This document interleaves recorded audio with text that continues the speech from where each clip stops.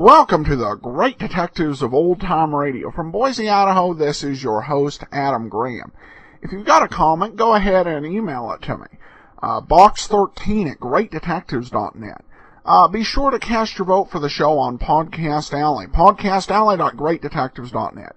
And follow us on Twitter at Radio Detectives. Well, before we get started with today's episode of Let George Do It, I want to encourage you to pick up a copy of Tales of the Dim Night. My wife and I's novel. It's a great family story and a solid superhero comedy that plays tribute to many of the great Golden Age superheroes. It's available as both a paperback and an ebook form. You can purchase it over at dimnight.com. Well, let's get into today's episode. Too Near the Sky. Personal notice, danger's my stock and trade. If the job's too tough for you to handle, you got a job for me, George Valentine. Write full details.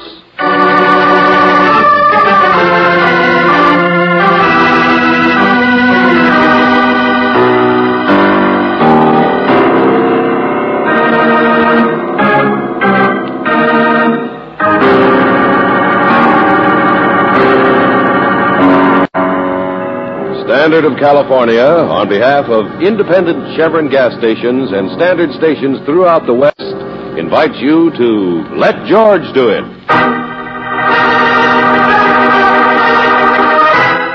Too Near the Sky, another adventure of George Valentine.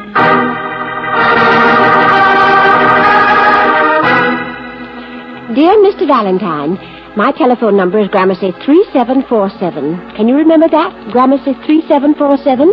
I've investigated you thoroughly, and I know you won't get it wrong. You won't forget. A man as good-looking as you are just couldn't be irresponsible, at least not about women, or maybe it's the other way around. It doesn't make sense. I know I don't make sense, but then if I did, that would show that I wasn't afraid, wouldn't it? And then I wouldn't be needing you, would I? Please, please, please, the moment you get this letter, Mrs. Sonia Belsing, Gramercy 3747.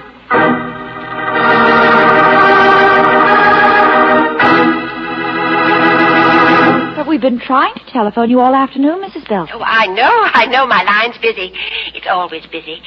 But, my dear, you said Mr. Valentine. I'm right here on the extension, Mrs. Belsing. Extension? Oh, my. It's just like one of those quiz programs calling, isn't it? Yeah. They have a hard time getting answers, too. But, Mr. Valentine, all I want is for you to come to a party. You want us to come to a party? No one must know who you really are, so you'll be Mr. Valentine.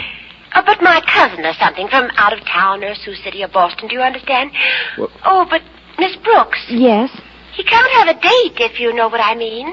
Oh, well, I guess I could be Mrs. Valentine. I wouldn't mind a bit. No, that's one thing you mustn't be. His sister, that's it. You'll be... Mrs. Belsing, please, you said you were afraid. Of whom? Of what? Why?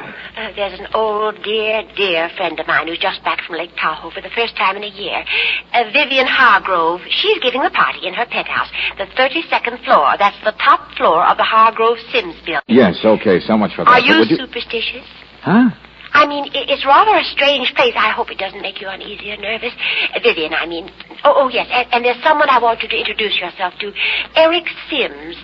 But don't really say anything. You'll understand why when I meet you there. If we can't talk, I'll write a little note giving you instructions. Mrs. Belsing, I'd rather understand everything right now. So would I, Mr. Valentine, but there's no hurry. And besides, something has come up. What I mean is, by the time I see you, I'm sure I'll have the answers for you. I'm not a coward, and I've never made a false accusation in my life, but I am superstitious. But why do you want us there? Superstitious about what? Oh, Mr. Valentine, murder, of course. Isn't that your business? Oh,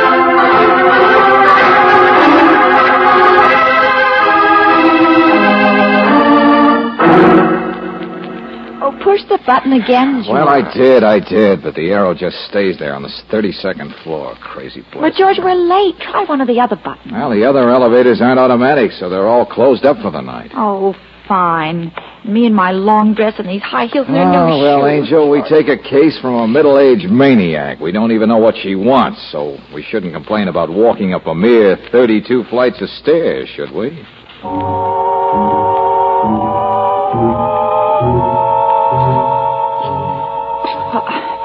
I can't help it, George. This hike toward the sky gives me the queerest feeling. Yeah, I know. Nothing is deader than an office building at night. And shadows. Lots of shadows. You know, I think if I believed in ghosts, I'd imagine them living in a place that... George, what is it? It's nothing, Angel. You just bumped into a fire extinguisher. Oh. What's more dangerous to us is the sign over it. What do you mean? Yeah. It only says the 21st floor.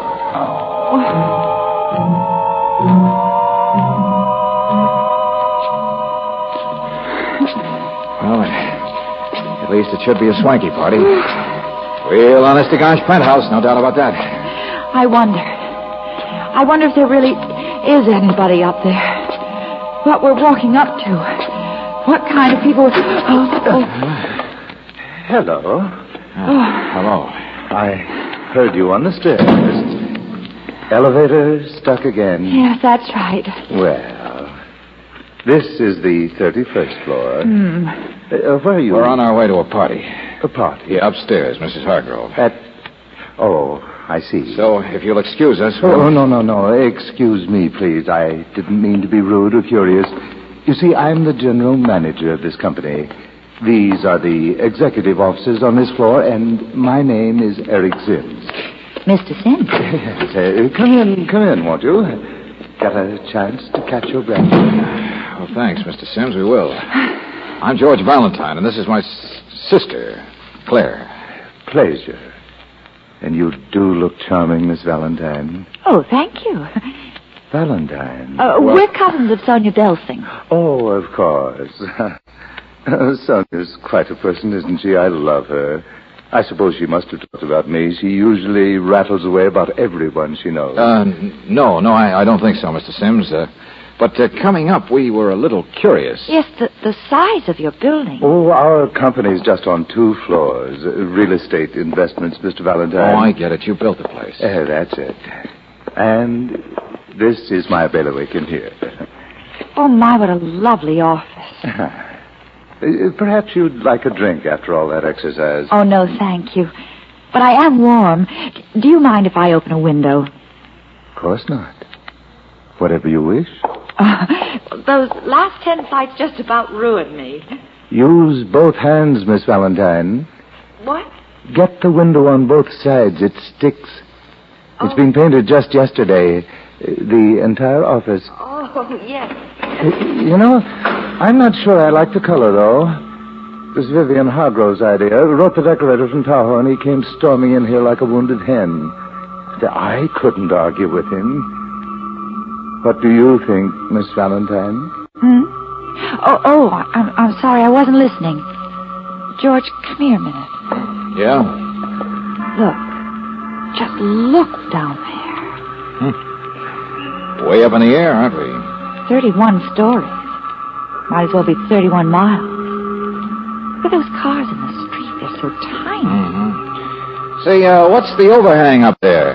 Cuts off the view above. It's a guardrail for the penthouse. Guardrail? Safety ledge, that's all. Just put up.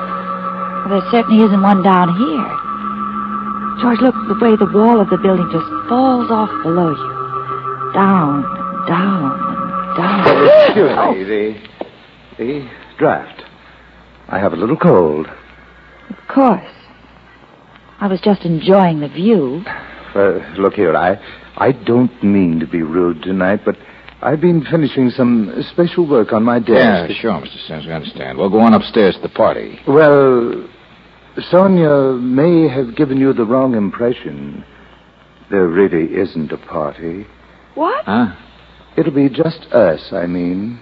The few of us, the lonely people in the tower. Don't let us throw you.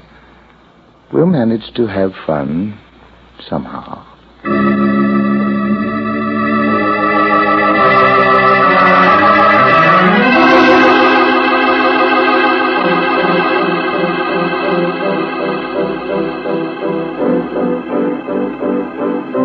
Oh, but I'm glad to have you, both of you. Well, thank you, Mrs. Hargrove. If we'd known... And I love the way you're dressed.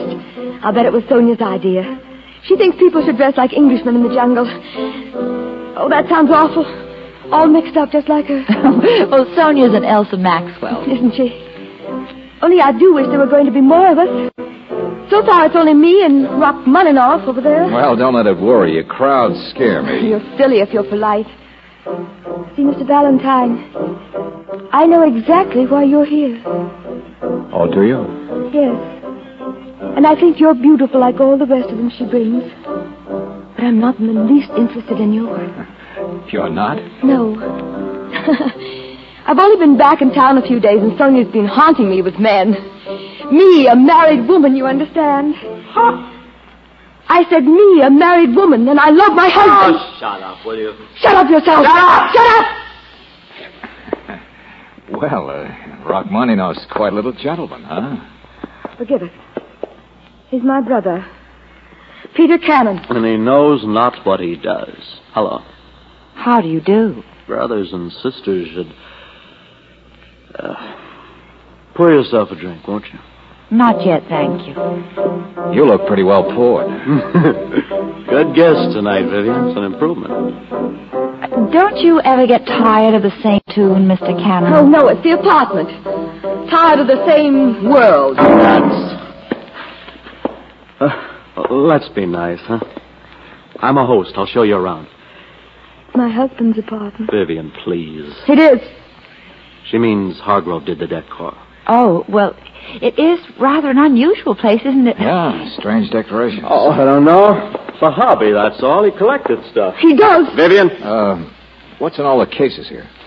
My golly, George, look. Handcuffs, blackjacks, knives, dozens of them. Mayhem and violence. Oh, don't look shocked. It's just a hobby. Oh, but here.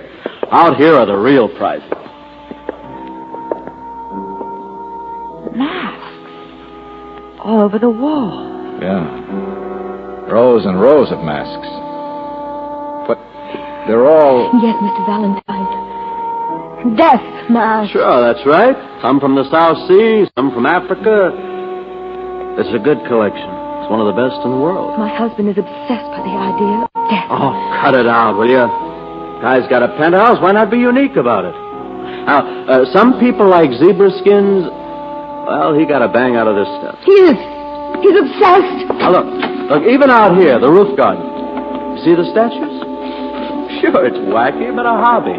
One guy's hobby, that's all. Are you superstitious, Mr. Valentine? Are you? Are you? Well, I'm beginning to think maybe I am. Feel the wind. Look at the stars. It's a penthouse with wacky decorations. And that's all. Just picture a penthouse. Of course, Mr. Valentine, my husband is. Chimneys. My husband... Claudia, please be quiet, will you? Mrs. Hargrove, I know we've intruded and you don't want us, but let's get this straight. When I heard you'd been living in Nevada the past year, I naturally assumed... Oh, no, we're not divorced. We're quite happy. We're quite... The last time, Vivian, will you get out of that present tense? Take it easy, Buster. No. Her husband's been dead for the past 6 months. He says if you live too close to the stars, you've got to fall sometime. And he walks out here alone. And he moves toward the railing. Like this. And he stands on the edge and stares down. And then, very smoothly, like a shooting star, aimed at the boulder. Mrs. Hargrove! What? Oh, Mr. Valentine, I'm sorry. I'm sorry. He's dead. I know he's dead. He fell. Well, there's no need for you to go along, too, you know. Oh, I won't. Forgive me. I'm not really out of my mind. Oh, no, not much. But you're gonna be, Vivi, if you don't stop it. Here, please. It's this place. This crazy, haunted place. Sweet slice of heaven where just you and I killed my husband. That's what it is, Mr. Valentine. 6 months ago, I killed my husband.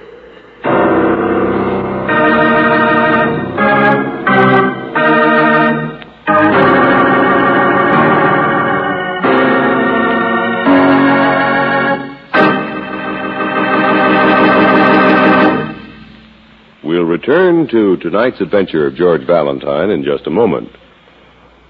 Winter weather in the West offers a grand variety of sports, but it nearly always means extra work for your car's battery. That's one good reason why you should rely on Chevron Supreme gasoline, for it's a premium quality gasoline specially blended to give faster starts with less battery strain in the coldest weather. But equally important, Chevron Supreme is the gasoline that's climate-tailored. It's tailored to each different season and to the different altitude and temperature zones throughout the West. So wherever you drive, rely on Chevron Supreme to get the best out of your car. Faster starts, faster pickup in traffic, ping-free power on hills. Try a tank full tomorrow. You'll find you can't buy a better gasoline for today's high-compression engines. Ask for Chevron Supreme at independent Chevron gas stations and at standard stations where they say and mean, we take better care of your car.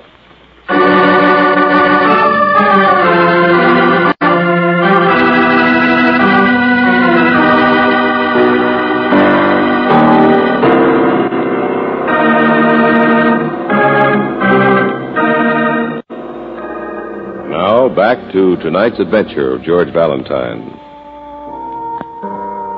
A penthouse, too close to the sky, decorated with weapons and curios and death masks. Sonia Belsing, who asked you to this strange place and this strange party that isn't a party, hasn't even shown up yet. You're not even sure why you're here. But if your name is George Valentine, you have a pretty good idea what needs to be done when Vivian Hargrove screams out that her husband is dead, that 6 months ago he fell 32 stories to the street, and then almost casually adds the remark that she killed him. Mr. Sims, what sort of a man was your partner? Hargrove?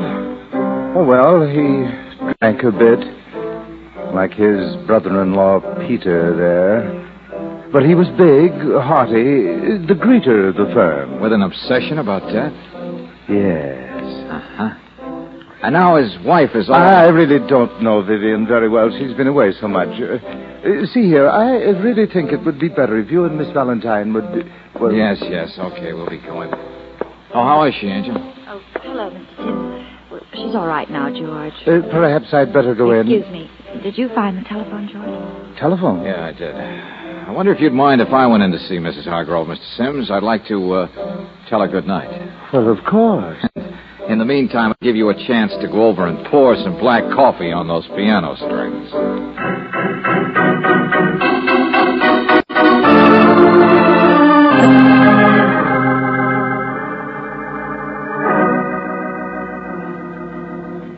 You say you use the telephone. Mrs. Hargrove, when I hear something I don't understand, I like to get an answer fast.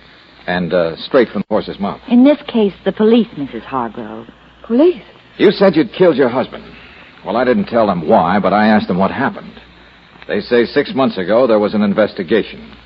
That your husband had committed suicide. Yes. Yeah, well, I just thought I'd say it. But you really know it, don't you? Yes. It was very kind at the time.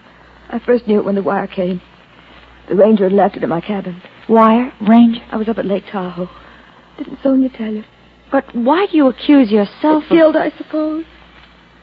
I was in Nevada because I was going to get a divorce. I wasn't patient enough. I left him down here alone with his strange obsessions instead of helping. But that's scarcely cause for... A feeling of guilt is a terrible thing. It gives you dreams. Like pretending he's alive when I really know he's dead. But I didn't ever act this way or feel this way until I came back for the first time a few days ago. Why did you come back to the same place at all? Well, the furniture had to be sold, the apartment leased, that sort of business. I certainly don't intend to stay here. I wasn't worried about it. My brother was coming with me. Oh, yeah, that brother of yours is a big help. Oh, he doesn't know any better, that's all. It's just the building somehow. The tower. Even before I came back, I was a little nervous. I ordered my husband's old office, Mr. Sims now, repainted, so I wouldn't remember him. I started out in that office. I was my husband's secretary several years ago. But the things up here I had to face, and I couldn't. All the souvenirs of death. I got so mixed up. Why, Mrs. Hargrove? Maybe because you still think your husband's collection was just a hobby, the way your brother said? You've never thought it was an obsession that led to suicide? I wish Sonia were here. She called from the drugstore if it were just the elevator. Oh, everybody's upset. Maybe no one close to him thought he'd actually do it. Only in your case, you can't see any other explanation, and so you develop all this stuff about your own guilt. Valentine, no. No, Mr. Valentine, please. But you... No, I won't listen. I'm mixed up enough. I can't believe that. It had to be suicide. All right. I'm sorry. Forget it. You're afraid I'll go spinning off the handle again, No, skip it, will you, please? I know the elevator wouldn't stop Sonia. But maybe I should see about having it fixed if it hasn't been... I've already spoken to your brother about it. Oh, Peter doesn't know what to do. Down in the office is a separate house phone to the building engineer. I'll run down and talk to him. Yeah, that might be a good idea, Mrs. Hargrove. Give me something to do, you mean? Maybe. I'm all right, really, I am. But we'll do lots of things tonight. And singing and dancing, we'll have so much fun. It'll keep my mind off this awful place. We'll go out. And, Angel, we don't even know yet why we're here. Well, George, it wasn't just to take care of an hysterical woman. Sonia said she was afraid... Hey, come on. What's that? What do you think you're doing? Hey, what is this? Look at him, handcuffed. I did it. Handcuffed? I did it. Get me out of these. Valentine, take that key away from no, them. you don't. No. English handcuffs at that. They're antiques. Hey, what? Now try and find your key. All right, Buster, so you threw it to the birds. What's the big idea? I was just standing here of all the ridiculous notions for a joke. Leave him here, Mr. Valentine, and come with me, will you? Come with me out to the elevator.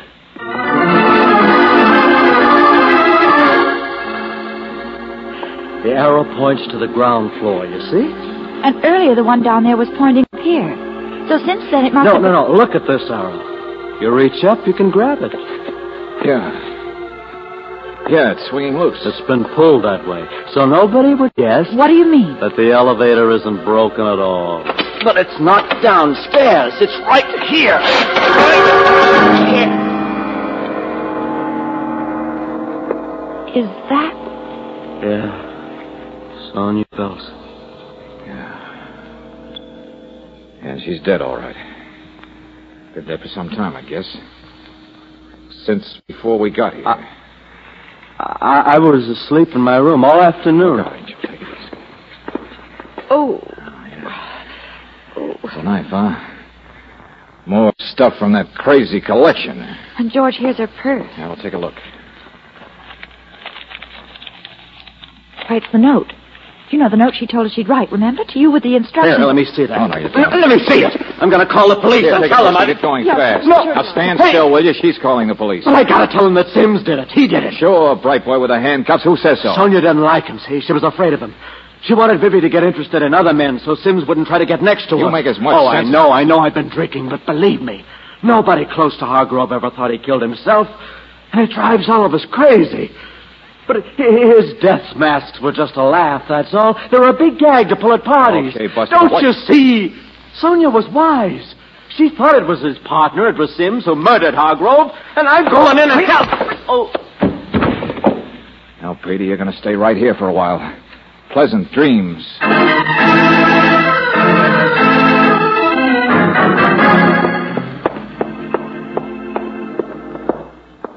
Get him, Angel? Yeah, I talked to Lieutenant Riley. He'll be here as fast as he can. Now, let's see that note Sonia Belsing wrote. You know, George, it's funny.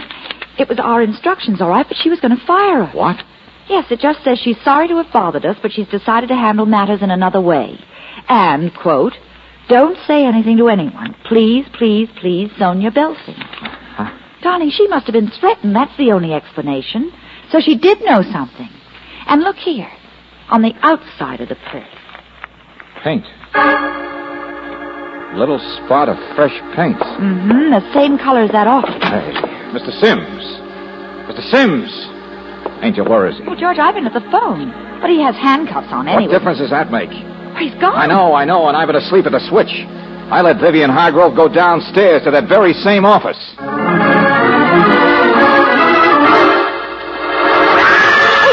It's Sims' office, all right. Come on, through here. Peter! Go! The other window! Go! Let go of me! Stop it! Mr. Valentine! Help! They're going to fall. It's Mr. Sims! My arm! Get it! Hang I on! got it! Oh, You're all right. Hang on, hang on.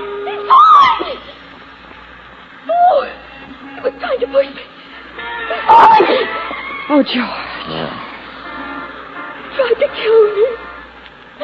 I was here in the office. He followed me. He had those handcuffs on him. He hit me with them. Come on, George. Take it easy. Now get away from the sill. It was awful. He was insane. He knew, I guess, that he killed my husband. Mrs. Hargrove, it's all right now. He knocked me down. And then he opened the window. I struck him. When I heard you coming, I screamed. What's that? The police. I sent for them. Too bad they couldn't have flown. Oh, Mr. Valentine. Now look, Mrs. Hargrove, stop crying on my shoulder. If you live too close to the stars, you've got to fall sometime. Stop it. His death was useless. And I'm sick of your acting. What? But if it hadn't happened, I guess we never would have caught you. Caught? Yes.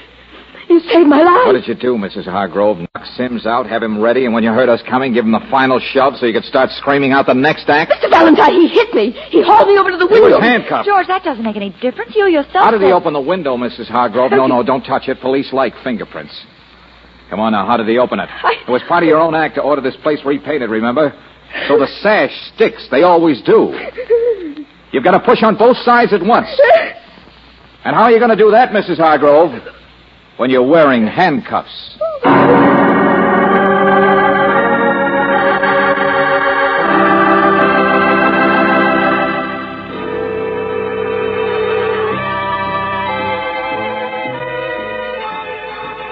No, I'm an idiot. No, Peter.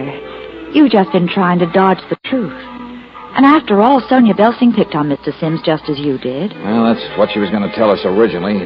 Only then, the paint on the purse. Sonia got together with Sims. Began to realize what he'd already begun to suspect. That it was Vivian all along. That's when Sonia wrote the note we found, saying she'd handle it some other way. Oh, it's not easy for a best friend or a business partner or a brother to decide what to do about a woman they suspect of murder. I still can't see Vivian doing it. Sure, it's hard to face, Peter. But Mrs. Hargrove admitted to the police she wasn't really a Tahoe. She was down here. Yeah, I know. I heard him. But why? Well, maybe she was ambitious. I don't know. Secretary married one of the partners. He was going to divorce her, so she knocked him off. Half owner. Then 6 months later, she comes back with a neurotic act to cover knocking off the other partner, Sims. Then she'd own the whole company. Only she realized people were getting suspicious. She had to get rid of Sonia first, and then in we walked. No wonder Vivian was so scared and Hey, upset. Peter, why do you keep playing that record? It doesn't bother me. So happens I like my sister. Yeah, kid, I know. Picture a penthouse way up in the sky. George, I still get dizzy just thinking. Hey, that's not the line to remember, Angel. Hmm? We can thank our lucky star that we're living as we are. Let's go, Brooksy.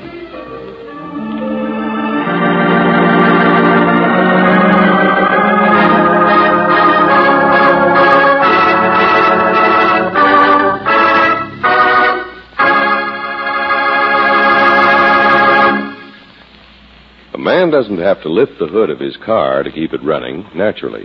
He can put some gas in the tank, forget all about the vital parts under the hood, and his car will run all right for a while.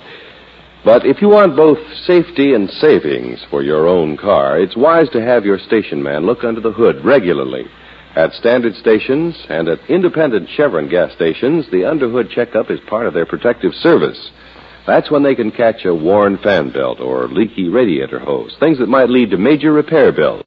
Another example is regular oil check. Maybe 9 times out of 10, they'll tell you your oil is at the safe level. But when fresh new oil is needed to avoid costly engine damage, that's when protective service pays its own way many times over. A few minutes of your time tomorrow for an underhood checkup may save you hours of delay and expense the day after. So why not stop at an independent Chevron gas station or at a standard station where they say and mean, we take better care of your car.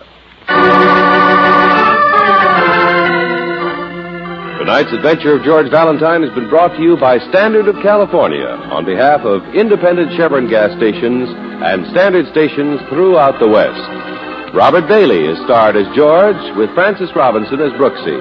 Let George Do It is written by David Victor and Jackson Gillis and directed by Don Clark.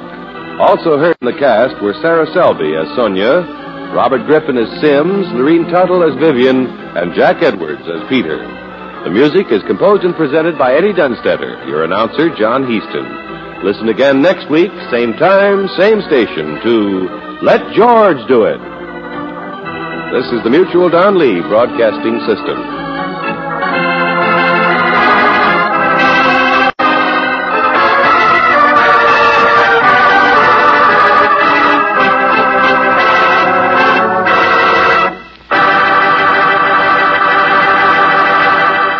Welcome back. It's another one of those great atmospheric pieces that really and truly no one else ever did any better than Let George Do It. Great mystery, great twist leading up to a fantastic conclusion. And it was a conclusion in another way. The last episode with Francine Robinson in the role of Brooksy. She was replaced the next week by Virginia Gregg. And we've talked about, and I think appreciated, the ability of Virginia Gregg on previous podcasts. We'll talk a little bit more about her next week. But there's usually not a very bright dividing line. Well, these are the Francine Robinson episodes, and these are the Virginia Gregg episodes. The talent of Virginia Gregg, I think, tends to make the change almost seamless. I do want to take this moment also to let you know, coming up this weekend, it's our video theater episode. And this one is one that Let George Do It fans will want to take a listen to. Or watch, actually.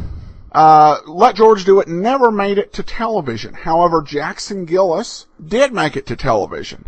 And he took one of his Let George Do It scripts, a fairly recent one, and made it into an episode of the TV show On the Law with George Raft.